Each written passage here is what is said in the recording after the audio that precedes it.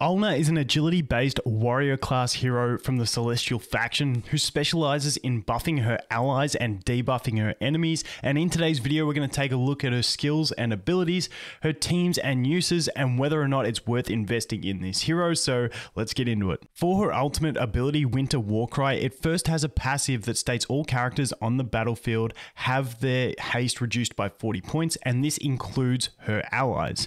Now when you activate this ability, she'll call down a blizzard that's going to deal AoE damage to the enemies on the battlefield.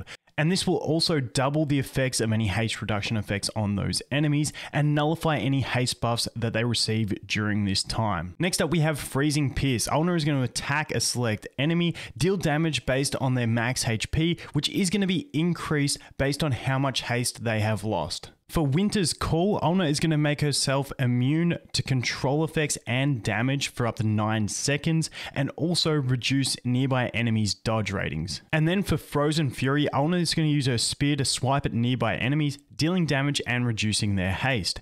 Now each time she does use this ability, she will grant an extra attack on it up to a maximum of 3, and the haste reduction can stack. For her signature ability, Unrelenting Heart, Alna is going to recover health based on how much damage she has taken throughout the battle. And at level 30, when Alna's health drops below 50% for the first time in combat, she will instantly trigger Winter's Call, giving herself that immunity to damage and control effects. And finally we have her Furniture ability. At level 3, when she's placed on the front line, the damage dealt by the other frontline ally is going to reduce the enemy target's haste. And at level 9, when Alna is placed on the front row, the other front row ally will also receive the effects of Winter's Call, giving them an immunity to damage and control effects.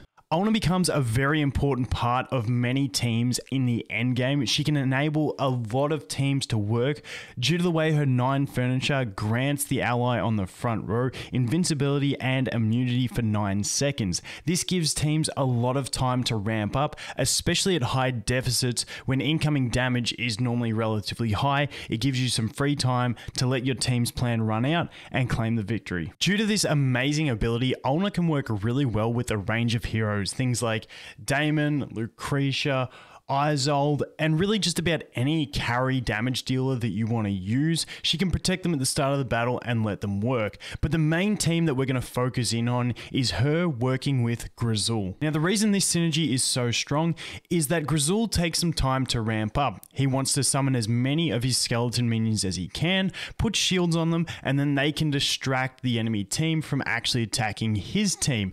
Alna provides the perfect protection at the start of the battle, giving him that 9 seconds of invincibility for him to start rolling out his troops to be able to flood the battlefield. Then for the back row in this team, it's just about piecing together a team with some sustain, some control, or some extra damage. It doesn't really matter. The core of Alna and Grizzle is so strong in itself, you can make it work with just about anything depending on the situation and what the enemy team has. So for this example, we're going to go with a balanced team in the back row, bringing some extra damage, some healing, and some control, with Damon, Silas, and Pharrell. And as we stated, the way this team is going to work is that Alna is going to protect Grizzle at the start of the battle, allow him to start summoning his minions. Then we have Silas in the back row who's going to provide the healing for the team. Also with his ultimate ability, he can inject an ally, giving them invincibility as well, so he can protect anyone that is getting low with that ability. Then we have Pharrell in there who's going to be fearing the enemies, also having a lot of debuffs with his spirits, so he will be reducing the healing they receive, allowing the team to work through the enemy faster.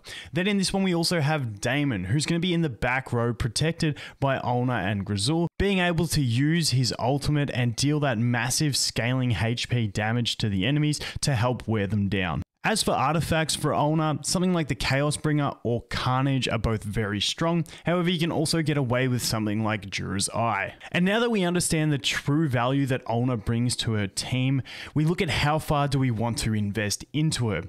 And the answer is that you have to invest incredibly far. To be able to protect her ally on the front row with that amazing invincibility for 9 seconds, we are going to have to get Alna to 9 furniture. So 9 furniture is going to be a staple requirement for Alna to make her work, meaning you are going to have to get her ascended to have this capability. And as for the signature item, level 30 is where you want to get to. Being able to have that extra invincibility buff when she drops below 50% is very crucial in some fights. And being that Alna is a celestial hero, we have to consider whether we would want to stargaze for her. And the thing is, she is simply one of the greatest heroes in the game currently, up there with Lucretia. So depending on how you enjoy playing the game, Alna and Lucretia are both up there in the top spots, so feel free to make her your first celestial or hypergene that you do stargaze for once you start getting those cards. So that is going to be it for Alna. An amazing hero in AFK Arena, supporting her team so strongly with that invincibility for the front row ally, but also debuffing her enemies with that haste decrease that scales so well.